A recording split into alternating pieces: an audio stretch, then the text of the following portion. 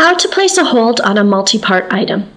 So you can now place hold requests on a single issue of a magazine, single volume of a multi-part book, and single disc of a multi-part DVD item. So for example, you can now search for a specific issue of a magazine and place a hold on it. The first thing you're going to do is you're going to go to the website trackpack.ab.ca. Once you're here, you're going to click on this icon, My Account.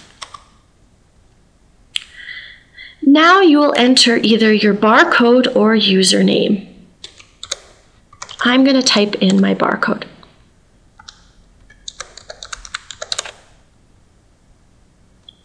Your password should just be the last 4 digits of your phone number unless you've changed it.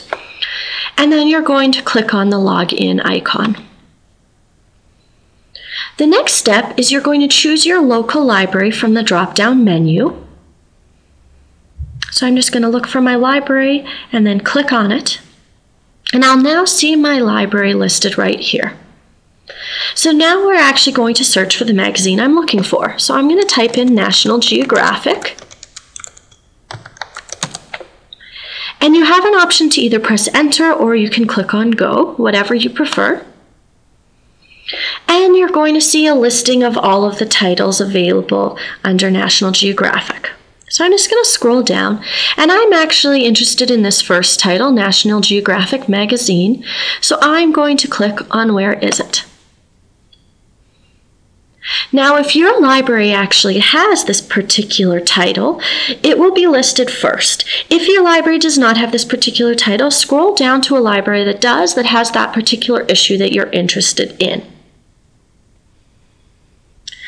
So my library has this, and I'm actually interested in the March 2011 issue. So the new feature has this new icon, and if you hold your mouse over it, it says Place Request. So this is really wonderful because now you can actually choose the particular issue you're looking for. Previously, if you placed a request on a magazine, you would get whichever issue came in first, so it wouldn't necessarily be the issue you're looking for. So now you can choose specifically.